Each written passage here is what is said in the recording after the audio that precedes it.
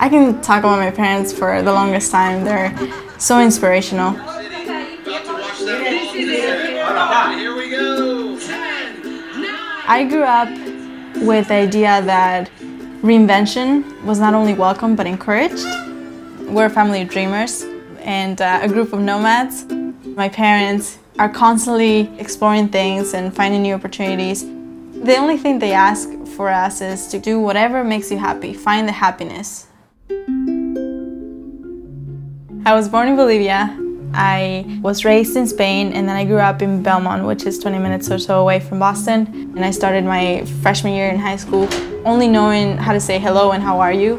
I remember, psychologically speaking, I didn't think I had anything to contribute. So my goal at BU was to just be as involved as possible. I strive to find opportunities that would push me further and would make me grow as a person, as a human being. The thing that attracted me to neuroscience and the fact that I want to be a doctor in the future is that I want to help people. I think that's, obviously such a basic and cheesy answer, but it's the truth. Your work is mainly connecting with people, creating that human connection. At the Community Service Center, I am a program manager for the First Year Student Outreach Project, which is a week-long program that encourages first-year students and transfer students to go visit neighborhoods and the people that make up those neighborhoods and make up the city of Boston.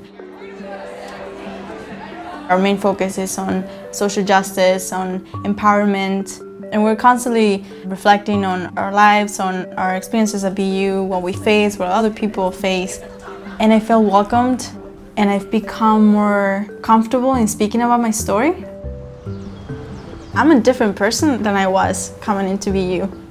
All these experiences have changed me so much, I can't really pinpoint one. Bruna, it's your day, enjoy it. Okay? Don't worry about anything, you're great. We love you! We love you! I'm proud that I made it. I'm proud that I can say that I'm a college graduate. I think that's a huge thing that a lot of people take for granted. Bruna is here. I am fortunate enough to have parents that decided to switch paths.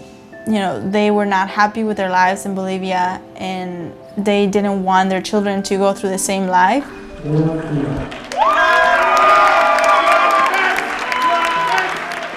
Every time I talk about a dream or a goal that I have, they are nothing but supportive.